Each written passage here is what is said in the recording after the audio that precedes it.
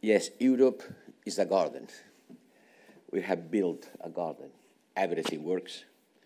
It's the best combination of political freedom, economic prosperity, and social cohesion that the humankind has been able to build. The three things together. And here Bruges is maybe the good representation of beautiful things, intellectual life, well-being.